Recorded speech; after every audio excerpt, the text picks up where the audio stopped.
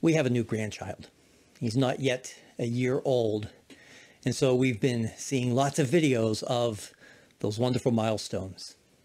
Feeding himself, taking his first steps.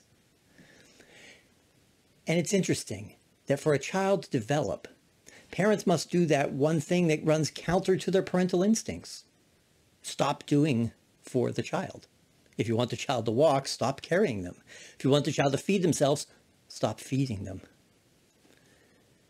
It's interesting, too, that children tend to not be overly frustrated with that, or at least not so much that they don't keep trying. Somehow determination overcomes frustration and they achieve.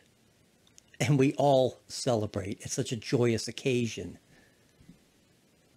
I think Jesus is talking about that sort of thing when he says, "Blessed are the poor in spirit."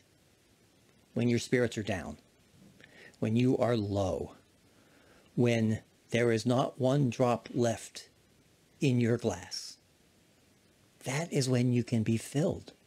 That is when God's Spirit can fill you. When all that you've filled up your container with is gone, you have an opportunity to be filled by God.